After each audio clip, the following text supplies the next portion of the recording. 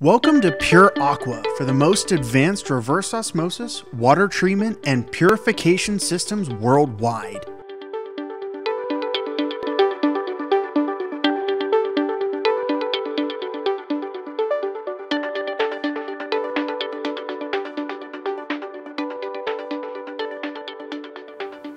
We're at the world headquarters of Pure Aqua Inc. and production completed the fabrication of several systems here going to the country of Japan for a drinking water application.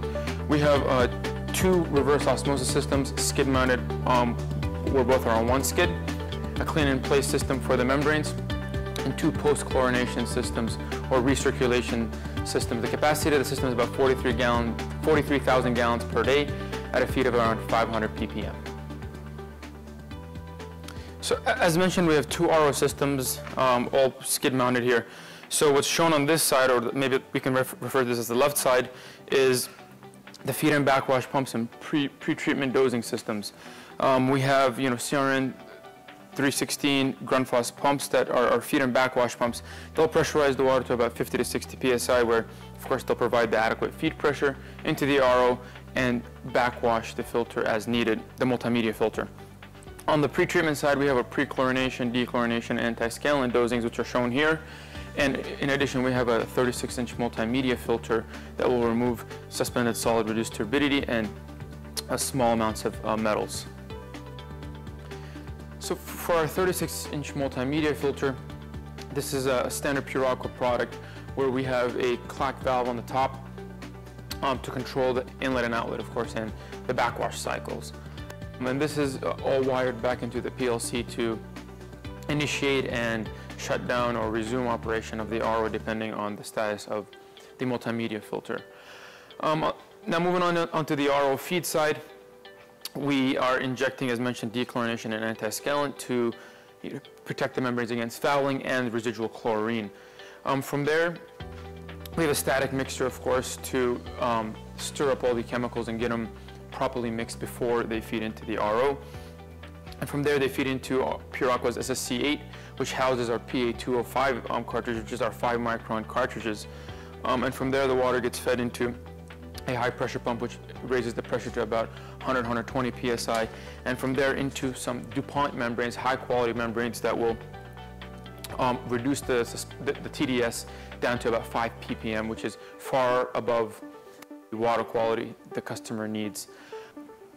So on the product side of the system, we have several dosing systems where we're injecting chlorine, adjusting pH, and remineralization to get the water quality parameters just right where the customer wants them to balance pH and so on. From there, of course, we measure conductivity, pH, and all flows.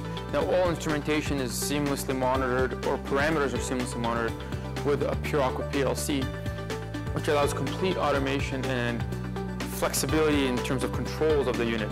And the beauty of this is both systems operate together or independent depending on how the customer wants it done.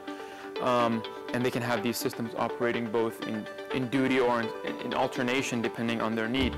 This gives them flexibility for future demand increase or, of course, redundancy in on-site operation, be it components and so on, and just the peace of mind, really, of course. Again, this is going to the country of Japan. We'll move over to our post-chlorine systems and our CIP.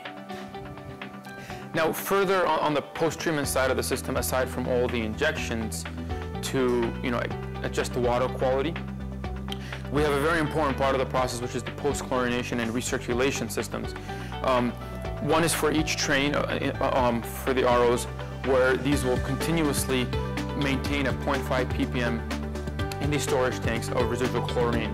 They'll recirculate the system, they'll recirculate the water, and monitor the chlorine and pH as well. So just kind of quickly going through the components, we have